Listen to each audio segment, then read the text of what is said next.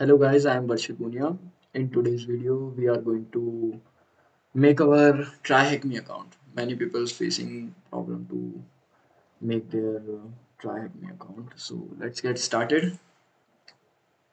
Just go to join now पर चलते आना है. You can make a username or something like that और डायरेक्ट sign up कर सकते हो with Google. Just sign in with your Google. अब इधर स्टार्ट करना है कि अगर तुम्हें थोड़े बेसिक्स पता है कंप्यूटर्स के बारे में कुछ नॉलेज है विंडोज़ लिनक्स तो आप इंटरमीडिएट से स्टार्ट कर सकते हैं अगर आपके पास बिल्कुल नॉलेज नहीं है तो आप बिगनर से स्टार्ट कर सकते हैं मैं सोचता हूँ कि तुम्हें अर्ली इंटरमीडिएट से स्टार्ट करते हैं थोड़ी नॉलेज है सो इससे स्टार्ट करते हैं why are you learning cyber क्यों तुम साइबर सिक्योरिटी स्टार्ट करो to start a career to advance में अगर पहले से काम कर रहे हो उसको आगे बढ़ाना या एक हॉबी की तरह या करियर स्टार्ट करना है तुम्हें स्टार्टिंग से स्टार्ट करना है तो इनमें से कोई भी चूज कर सकते हो अपने प्रेफरेंस के हिसाब से या अदर्स तो to start a career in cyber भी आपको एक रोल बता देना है अभी क्या हो अभी स्टूडेंट या इंटर्न हो तो स्टूडेंट्स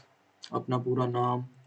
एजुकेशन टाइप कॉलेज में हो या स्कूल में हो इंस्टीट्यूट तुम्हारा जो भी इंस्टीट्यूट है लाइक कुछ भी हो सकता है मैं एग्जांपल के लिए नहीं चल रहा हूँ ऐसे आरटी फ़ोन नंबर मैं भी नहीं डाल रहा हूँ क्योंकि मेरी दूसरी आईडी है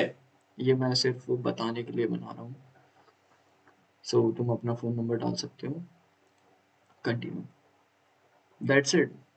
तुम्हारी आईडी कंप्लीट हो गई है इनमें से कोई भी तुम स्टार्टिंग इससे कर सकते हो बिल्कुल बेसिक्स रहेगा इसमें पहले तुम्हें विंडोज़ क्या विंडो के बारे में बताएंगे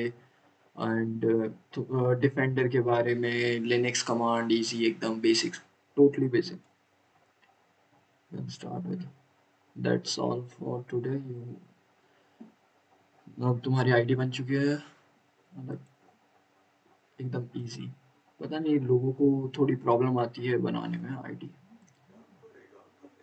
ठीक है thank you guys that's it for today's video please subscribe our channel hackers for you